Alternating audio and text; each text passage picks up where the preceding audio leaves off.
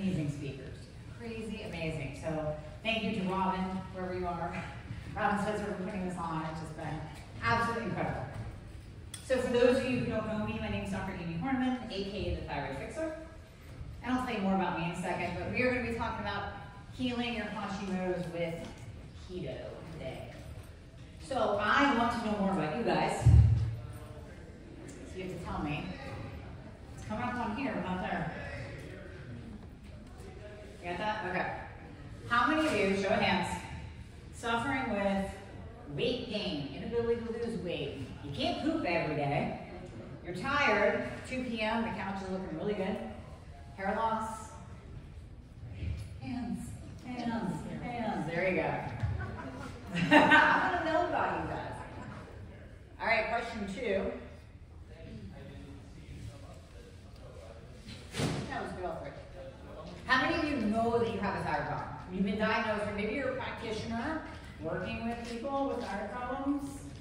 Okay, you've been diagnosed. And then how many of you have read, seen, or heard that keto is bad for the thyroid? It's bad, right? That's why you're here. We're going to break that down. Now, at some point in time, before Chris Rock got punched in the face by Will Smith, he had a fantastic quote. His quote's about money. We're going to do it about keto. So keto doesn't guarantee happiness, it guarantees options. So I'm going to give you options today of how to change your health, improve your thyroid function, actually lose weight, actually poop every day. So I want you to imagine actually healing your Hashimoto's with keto. I want you to imagine, you know, all the naysayers, you guys said, yeah, I heard it's bad, people say it's bad.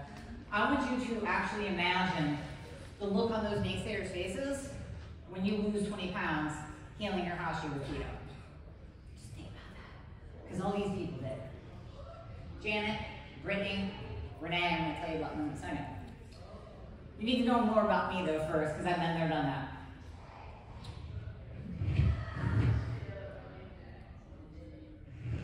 Oh my gosh, these really suck. Okay, so I have the credentials, I have the experience of my own struggle, and patient outcomes. I have been in this business working one-on-one with thyroid patients for 27 years. Thousands of thyroids have been optimized, including my own. So I'm coming to you with experience, but I've also been there, done that. So I was an NPC figure competitor, this is years ago. Fitness model, I powerlifted, love that. But that wasn't easy because I was a fat kid. So back in 6th grade, my friend Beth and I would have competitions, 6th grade, of who could lose the most weight. I was doing Jane Fonda workouts in my parents' living room, getting up early in 8th grade. I was always the fat kid. I had to bust my ass for each and every photo shoot, each and every competition. It wasn't easy, but I did it. Except one time. It was an NPC figure competition in Pittsburgh. It was NPC Pittsburgh. If any of you compete or have competed, huge show. Huge show. Pros are up there. The pressure is on. I was getting ready. I was doing all the things. I was going to the gym twice a day.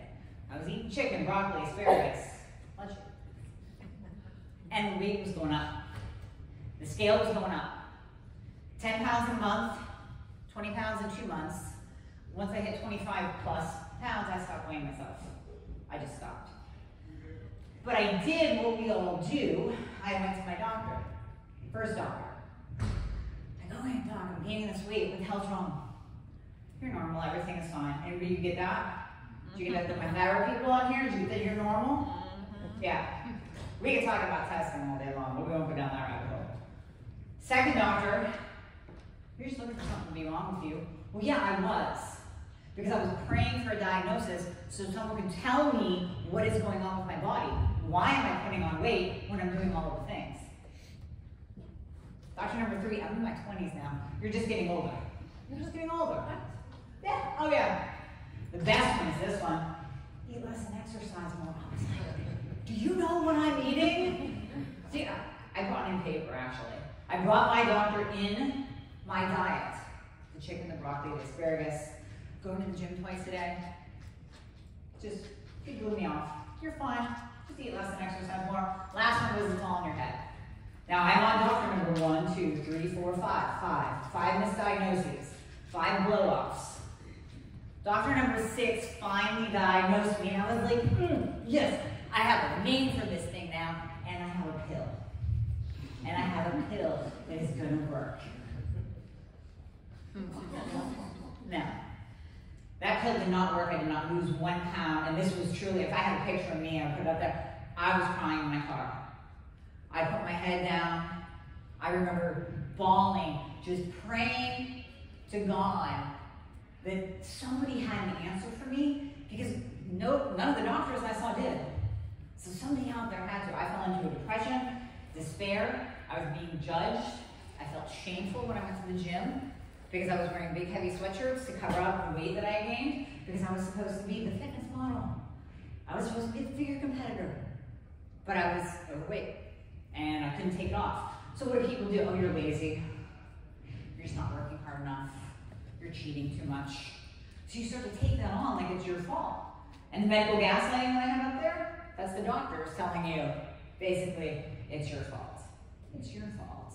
You can be doing more. You can eat less and exercise more, right? So that's my story, that's why I'm here. What brought me into the functional space, really firmly, what brought me into the functional space was finding a functional doctor, like myself, this is what I do with patients now, who listened, who asked those 4 important words, how do you feel? How many people's doctors ask those? Yeah, nobody. Asked how I felt, got me on the right supplements, got me on the right medication, did the right testing, and got me on the right diets, which changed it all. We're going to talk about that, but I want to go over the key points of thyroid, just so you guys can know. So when we're really getting into how keto is going to heal your Hashi, you can know what we're talking about, right? So thyroid gland, and I know those of you who have a thyroid problem know this, but you might actually expand your knowledge a little bit more. The thyroid is the master gland. It controls everything. If you can't lose weight, if you can't go to the bathroom, if you don't feel good, if you can't grow your hair, if your skin is dry, if your nails are breaking, it controls it all. It is the master gland. Now it makes 2 hormones, T4 and T3. Now we have to remember that T4 is inactive. You do not have 1 single receptor site on your cell for T4, but you do have them for T3. T3 is active. That's what gives us the metabolism. That's what gives us our energy to get through the day. But T4 has to convert to T3. So T3 is the important one to keep in mind here. Now when T4 tries to convert to T3, it has 2 paths to choose from. It can choose the path to convert to free T3, yay, happy cells. It can choose the path to convert to reverse T3. This is a test that you all should have done. Reverse T3, sad cells, inflammation. Reverse T3 is your anti-thyroid hormone. I always say it's like the bouncer club. You know, these big dudes standing outside, looking at T3 going, yeah, you're not getting in. You're not getting in either. So if reverse T3 is high, T3, your active thyroid hormone, cannot get into your cell. So important to remember that. We do not want high reverse T3. Now, T3 is awesome because it makes you that badass human that you're meant to be. Terminator, T3. You guys know. For those of us who are over 40. So let's get into the naysayers, the Debbie Downers, and the Karens of keto. This is what you guys all hear. And listen, I'm going to tell you, I have heard that keto is bad for the thyroid from people that I really respect in the functional community. But we have to break it down and we have to use science. So the naysayers, they say that being in ketosis will lead to accumulated acidity, which leads to inflammation. How many of you guys are keto? Have been doing keto for more than 2 weeks? You inflamed? Probably not. When you're doing keto and you're not like kind of slipping off because we're in Austin and we eat tortillas, right? When you're in ketosis, you are less inflamed. So it makes me go, what do you mean about that? Doing keto with a thyroid problem is like putting gasoline on a fire. Like I said, these are from, and I didn't quote the actual person, but these are from really brilliant, respectable people in the functional space. And again, we have to get to the science. The Debbie Downers associate eating fewer calories. Famine? Are you guys in a state of famine when you're eating keto? I'm eating the good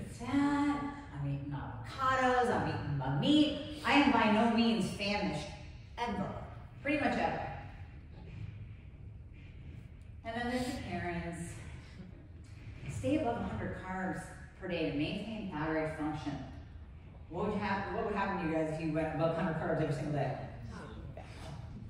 Weight gain immediately, inflammation, thyroid shuts down. We're going to go into that. But we have to base it in science. I'm going to ask you, does anyone know how many well-published studies from designed human trials actually show impaired thyroid function with a ketogenic diet? And I looked into this. None. Zero. There's not one single study to back up the naysayers. Not one. And here we have, obviously, low-carb-induced hypothyroidism right here. This is Julie. This is meant to be funny. Because you're going to hear a quote from her later. She lost a crap ton of weight doing keto. Her thyroid totally improved. So yeah, absolutely, keto causes hypothyroidism, right? So keto equals, let's get into it. I'm going to tie this all together for you, so hang with me. Better testosterone. We know that eating that really good fat increases your cholesterol to a good level, and cholesterol is a building block for testosterone. Now testosterone, I like to call it the GSP hormone, the get shit done hormone. Because without it, you're doing nothing. Ladies, testosterone, this is not just a dude hormone. This is very, very important for you and your body and your thyroid. Without testosterone, without enough testosterone, you're actually at a greater risk of Hashimoto's turning on. So Hashimoto's is like a switch. It's an autoimmune condition. Any autoimmune condition has a switch. So a lot of you ladies will be like, it was after my second kid, just all went to hell. It was after I went into menopause, perimenopause, there goes the weight gain, can't lose weight. That's because when we have a hormonal shift, specifically low testosterone, that Hashimoto switch turns on. So testosterone is actually very, very protective of the thyroid gland. And we can see it in different studies I'm going to show you, just so you know. And again, this could be a whole other talk about optimal versus normal lab values. Men, you should never be below 600 for your total testosterone. I wouldn't let my 70-year-old dad be below 600 for his testosterone. Ladies, you want over 50. And I know you're going to look at your labs and you're going to see the cutoff at 42. And you're going to be flagged if you're 50. Total, not 50 in age. Total testosterone 50. You're going to be flagged, but that is your optimal value for testosterone. Now here's a study. Now this was done on guys, but it still shows that when we give men exogenous testosterone and bring their levels up to an optimal level, it actually reduces Hashimoto's thyroiditis. It protects them. It actually helps them with their symptoms. Another study showed that total testosterone increased with the ketogenic diet, and significant increase. And you guys have heard of Thomas DeLauer. He's really popular on YouTube, right? He actually said, like, listen, when you see 118 nanogram per deciliter increase at 11 weeks, that's pretty significant. That's saying something about the ketogenic diet increasing testosterone. So keto increases testosterone, testosterone protective of the thyroid. All right, let's keep going. More get shit done hormone equals more strength, more motivation to exercise. What do we know about exercise? It lowers insulin. So you got the ketogenic diet with exercise lowering your insulin. That's fantastic. Because lower insulin levels equals less inflammation. We want less inflammation so that we can lower reverse T3, the bouncer of the club, the antithyroid hormone. When you are in a state of inflammation, that reverse T3 goes up. And listen, it's built into our bodies, so it is a survival mechanism. If you're in the ICU, if you're in the ER, if you're injured, we want reverse T3 high because that's your body saying, you know what, you have to survive. You don't need to burn fat, you don't need to grow your hair, you don't need to have energy. You need to lay here and heal. That's great, but that's the only time we want it high. I don't want reverse T3 high when you guys are trying to walk around, get life done, trying to work. So we want lower inflammation, lower insulin, so that we can have lower reverse T3, better conversion of that T4 to T3. We know that high insulin equals fat storage. You've heard experts this entire weekend talk about high insulin being type 3 diabetes is Alzheimer's, because now we're seeing a correlation between elevated insulin levels in the brain and the onset of Alzheimer's. I went through it with my mom, it was hell. If you've been through it, you know it's hell. So we have to do everything to prevent it. Part of that is keeping your insulin low. The other part is keeping reverse T3 low. So if we lower reverse T3, we have that better conversion, whether you're on medication or you're not. You're just producing your own T4 and T3, you want that conversion to happen. All right, so let's go back. We're gonna take everything that we just pulled together, right? We're gonna go through the naysayers now. Let's review. Being in ketosis leads to inflammation. We got the Debbie Downers associating eating keto with signs of famine, right? No. So we actually have a study that shows, and this is tied to Alzheimer's as well, but it shows that eating a ketogenic diet lowers your inflammation, and we can measure it. So there's something called CRP that we can actually test, and this is a measure of inflammation in the body. So C-reactive protein actually goes down dramatically in a low-carb ketogenic diet group compared to the usual care of the SAD diet, standard American diet. At 1 and 2 years, this wasn't a short study. This was a very long-term study that showed a decrease in inflammation. Decrease in inflammation equals less insulin, equals better conversion, lower reverse T3. Okay, here's that staying above 100 grams of carb, which just freaks me out. I can't even imagine it, right? To maintain thyroid function. And again, Julie again. So let's get to her quote. In 2020, I lost 80 pounds doing keto and intermittent fasting. My thyroid labs were finally consistently in the correct range, meaning optimal range, because she's my patient. The pounds felt like they were melting off with little effort. The best part was that by removing all grains, I was able to regulate my autoimmune condition, Hashimoto's, on keto, high fat, my brain worked amazing. My energy for life was abundant. I had the energy to clean, plan, and play. I love that. Clean, plan, and play. I felt my life had vitality. When you have thyroid issues, you forget what living is. You don't know how good it can be, and that is so true. Because if you're walking around with a non-optimized thyroid, you are low. You are like, I can't get through the day. I don't have zest for life. This sucks. And I was there. I was there in that despair, so I get it. But when you change things up, when you get optimized, when you lower inflammation, when you improve that T4 to T3 conversion, when you have more GSD hormone, now life is good. Now you're getting shit done every day. Now you feel good. Now you can plan and play. So you always have to ask, does it biologically make sense? I say this a lot in my podcast, the Thyroid Fixxr podcast. Whenever faced with the question, does it biologically make sense? We just went through studies showing that doing keto increases testosterone. Testosterone, you want to exercise. Ooh, but paired up with that, keto lowers insulin. So we have two things to lower insulin. Lower insulin equals less inflammation equals better conversion, better thyroid hormone. So how can we even say at all that the keto diet is bad for the thyroid? We just tie it together with science. There are no studies that show that being in ketosis or doing a low-carb diet or a ketogenic diet, whatever you want to call it, is bad for the thyroid. 0 studies, but I just showed you multiple studies, and there will be 10 more slides on that, of real science tying all this together. So I want to give you actual real examples of success stories. These are my patients. You saw them earlier. This is Renee. Renee actually improved her inflammation. So Renee, obviously, big body transformation change, but there was more to it than that. She couldn't hold a pen. Her joints were so inflamed that she couldn't hold a pen. And she thought, oh, I'm just getting older. This is just what happens. Maybe it's like rheumatoid arthritis. But when we actually decreased her inflammation, optimized her thyroid, she could hold a pen again. She had no idea that it was connected. But it was one of those symptoms that improved when we optimized her.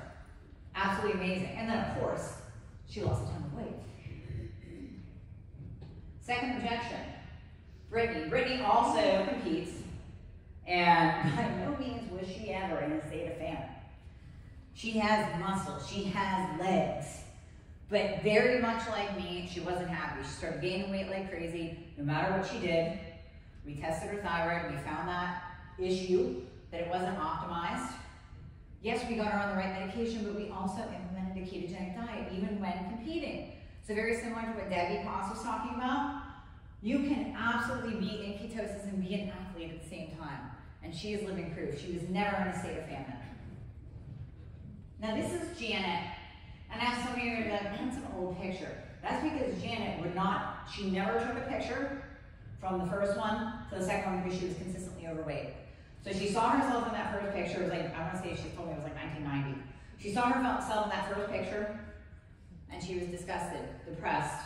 No one was helping her. Doctors didn't help her at all. Never told her to do keto, never told her to do low carb, never even found that she was insulin resistant. Until we started working together, optimized her thyroid, got her into ketosis, and she finally took a picture again. And that's her after. And she's been that way ever since. I worked with her probably 5 years ago. She's been that way ever since. So how I tell you to do keto the right way without tanking your thyroid, I do have a program called Keto for a Week. You guys can go to my website and find it, but let's talk about it. Very similar to what Ben talks about, Azadi. Very similar to what Debbie Potts just talked about. Cycle.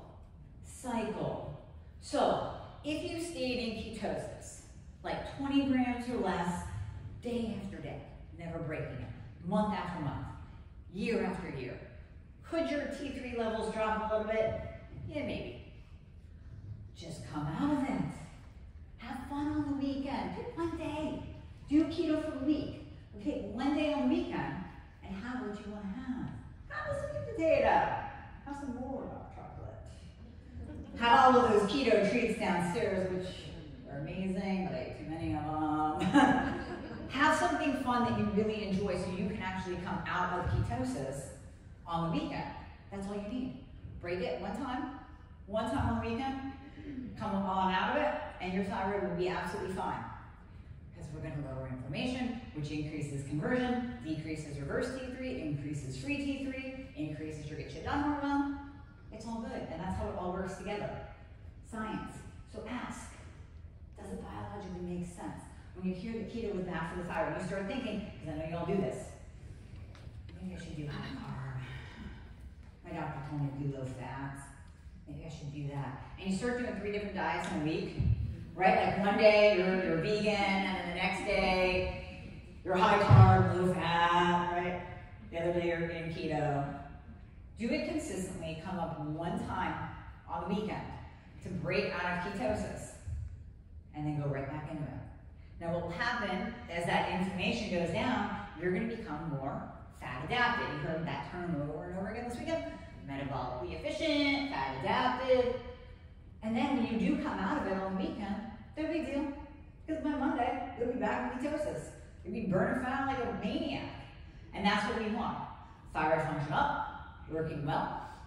Testosterone up, it's awesome. Motivation, strength. And you're losing weight. And you're feeling better. And you don't have that brain fog. And you're pooping every day.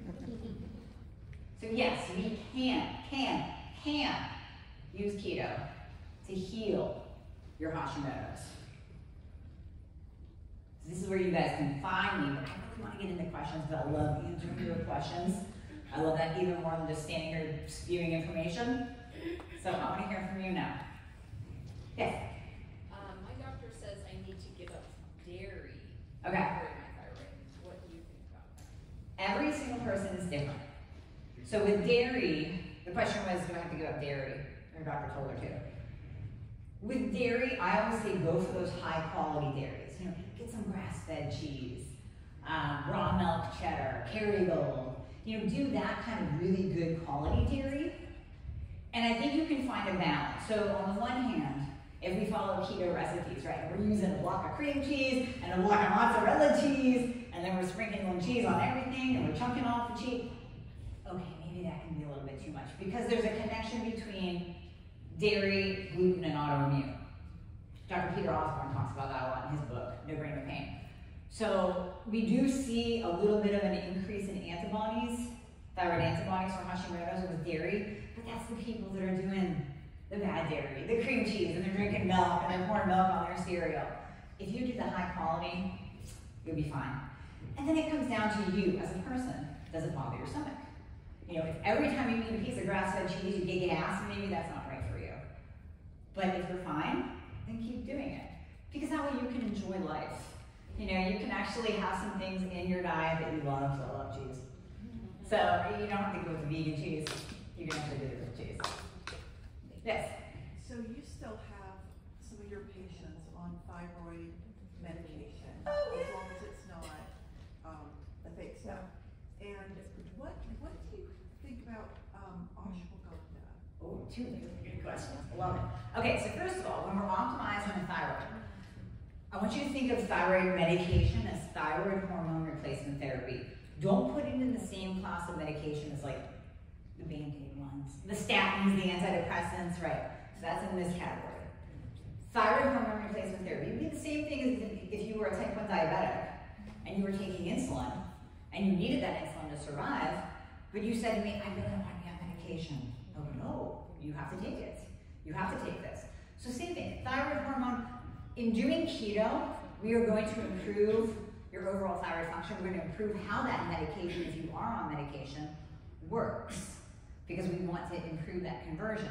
Because most of you, if you're on medication, you're on T4, maybe you're on NDT, but most of you are on T4. So that T4, remember, inactive, it has to convert over to T3. So I'm not saying do keto and get off your medication. I'm saying do keto and actually improve how that medication is working or how your thyroid is working in and of itself. So yeah, if you absolutely want to incorporate both. I'm on thyroid meds. 100%, yeah, I'm on thyroid med on there for 20-some years. However, if I did not do keto, the thyroid meds are not a safety net. You know, they're not going to prevent me from gaining weight and being tired and losing my hair and having dry skin. So it's the combination, it's the both and. I talk about both. If you listen to my podcast, you'll hear me say both and, both and.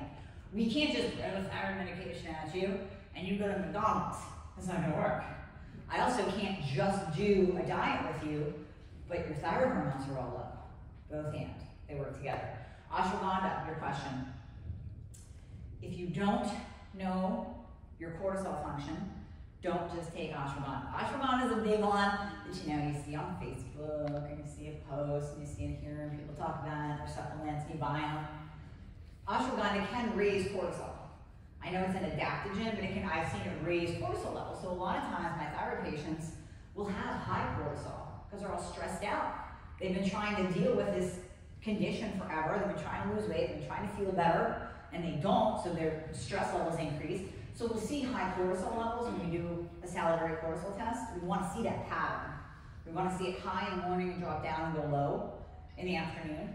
So we don't want to be taking ashwagandha and potentially pushing those levels higher. Because high cortisol, that T4 to T3 conversion, I always say it's like running 10 Tough Mudders. It is tough for your body to do. And there are a laundry list of things that can interfere with it. So we want to make that conversion really smooth, and having proper cortisol levels is part of that. Yeah, my practitioner had said that my autoimmune was kind of eating at my thyroid, and ashwagandha would help, and so I take one every day. Is that okay? Test your cortisol first. Ashwagandha is not going to save your thyroid. Your body, so she said her doctor told her body's like eating away at her thyroid, which is correct. If you have Hashimoto's, you know those antibodies that they test for, TPO and TGA antibodies. You look at those antibodies and think of them as soldiers. They're soldiers that are going out and they're beating up your thyroid gland, and they are slowly destroying it. So when we look at the thyroid with Hashimoto's on an ultrasound, we'll see it all funky and jagged edged because it's being beat up every day. Ultimately, we want to stop that. We don't want your thyroid beat up every day. We want it working well, but ashwagandha is not going to do that. Going gluten-free will, doing keto will because you're reducing inflammation. Proper thyroid hormone replacement therapy will help, but ashwagandha is not, that's not even in the realm of things that I would say would stop the destruction of your thyroid. Because I'm taking thyroid pills, and then that was in addition to. Yeah. Well, if you're taking, so I actually have a whole supplement line, it's called the Fixxr supplement line. It's on my website, and actually if you have the cards that are being passed around, you can grab them when you walk out too. There's a QR code on it so you can get to it. So I have a product called the Thyroid Fixxr. And that is T2. Now again, that could be another half an hour discussion on T2. My recent podcast, I was just telling this lady, my recent podcast that was released on Friday is all the science behind T2. That I would add in to stop the destruction, lose fat, feel better, improve cortisol function. But I would not, personally, with my patients, I would not add in ashwagandha unless they were low, like showing really low cortisol. Then we can add that in because it's going to kind of bump it up a little bit. But I wouldn't just throw it in willy-nilly. Yes? I think of autoimmunity as a gut issue generally, like, autoimmune response in the gut. So when I look at thyroid versus Crohn's versus, I kind of have a similar mindset, like the big root cause. Mm-hmm. Do you ever, like when the antibody is extremely high, I don't want to waste time trying different diets. Do you ever go like carnivore all the way elimination that would help? Because sometimes you don't know which vegetables are called. Yeah, if you're willing, heck yeah. I've had some patients come to me actually on carnivore, doing full carnivore. And they still needed we didn't have to obviously change their diet, they needed the thyroid hormone replacement, we needed to do hormone stuff. But they reported feeling amazing, and when we looked at their antibodies, they were either low or zero. So 100%, if you have any autoimmune condition, any, gluten-free is number one, have to be gluten-free. And then, yeah, doing the carnivore diet would improve things tenfold if you can do it.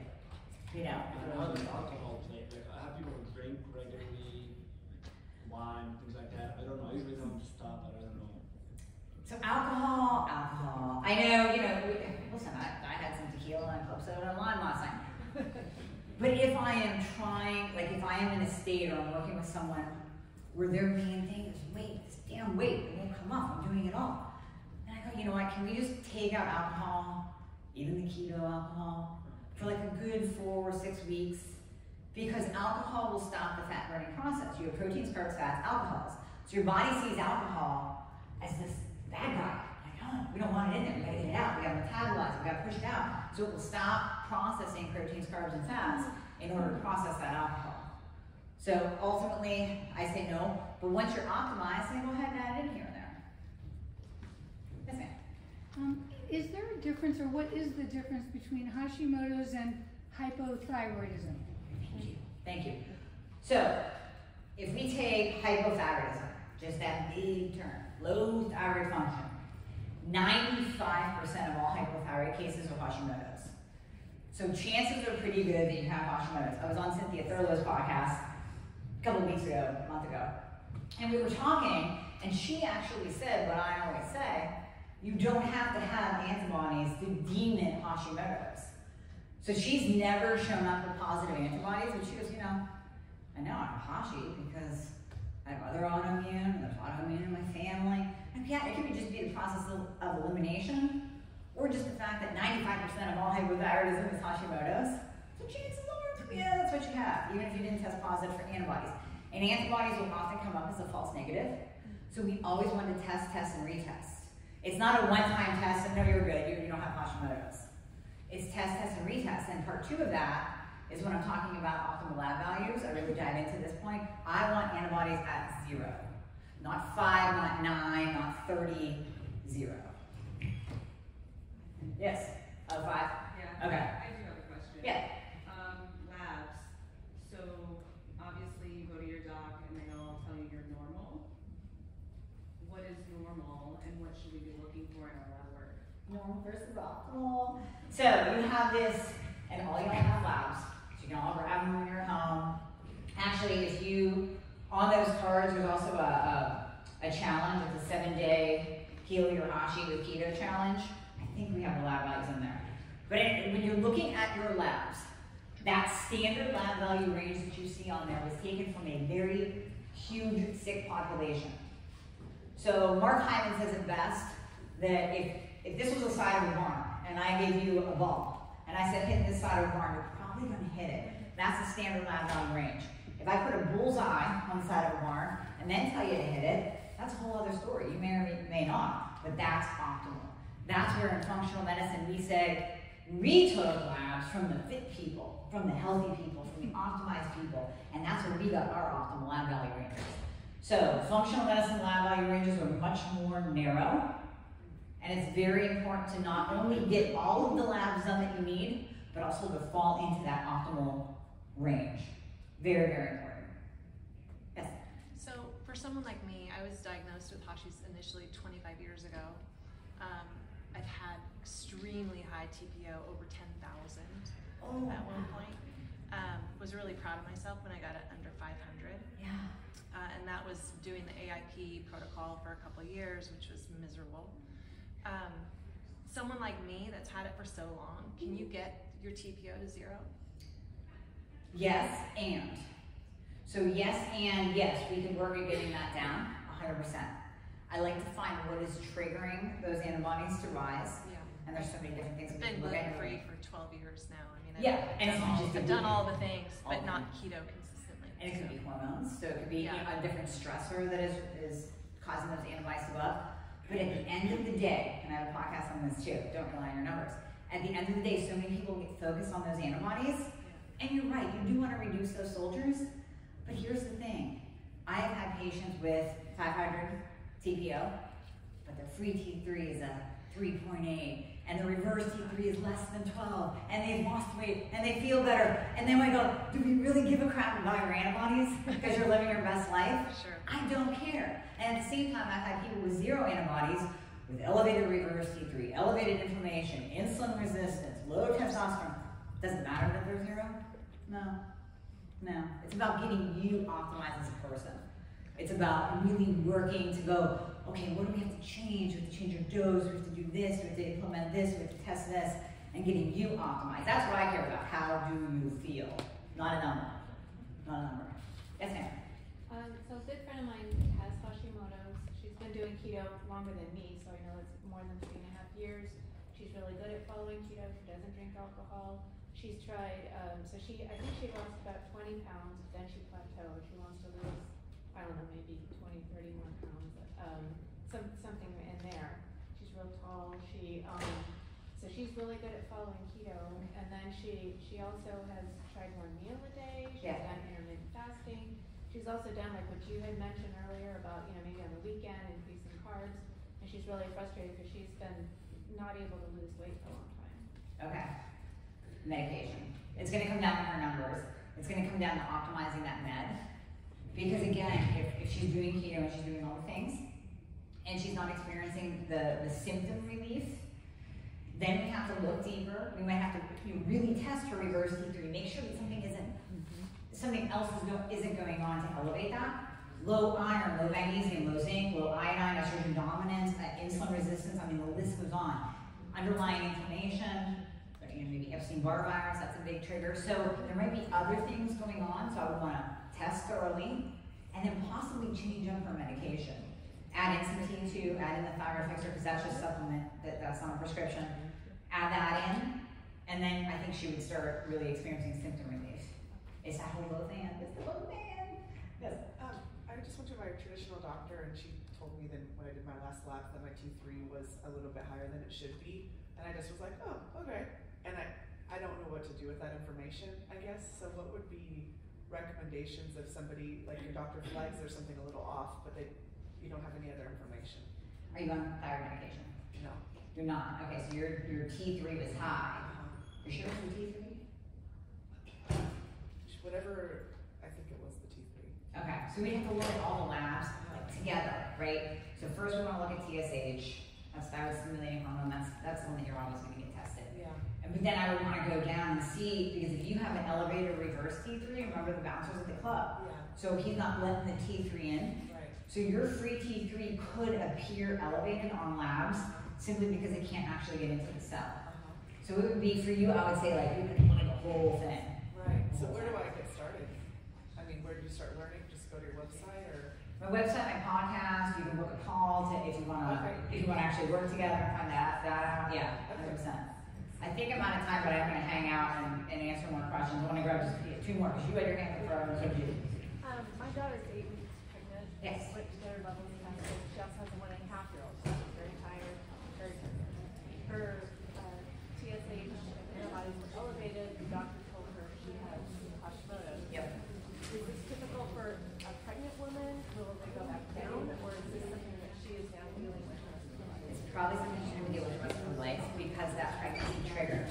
turn that switch on. However, the most important thing I can tell you is that she has to get optimized while pregnant, because the biggest cause of miscarriage is low thyroid function. The biggest cause of brain damage, like developmental delays, autism, brain damage, brain not forming properly, is low thyroid function.